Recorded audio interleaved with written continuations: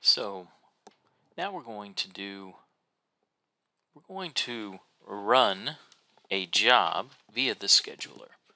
So we have this stage table that we recently created, and now we're going to execute it via the scheduler. So first we're going to take a look at the scheduler. You have the ability to filter. We can filter on jobs that are on hold, jobs that are running, and jobs that have been completed. So now we can come in to the tool, and I can right click and I can process this table via the scheduler. So now we can go back to the scheduler and we can look at the job, and it is running. We can see it in the traditional way of WhereScape, that it is in here and this process is running.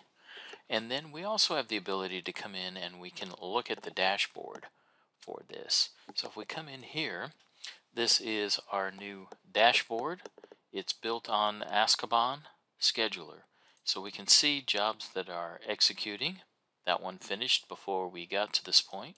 And we can look and see that this was recently finished. It ran in 11 seconds. That's why we were not able to see it.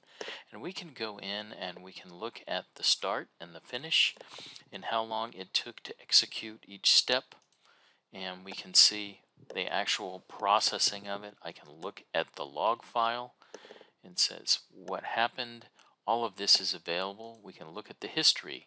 So this is the stage table that we executed. We can see different histories and stuff and what's going on. So I can see what has been scheduled, what executors we have running, all of these capabilities.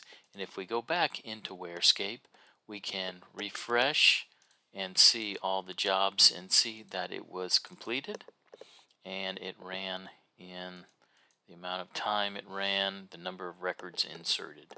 So that's how you can kick off a job in the scheduler.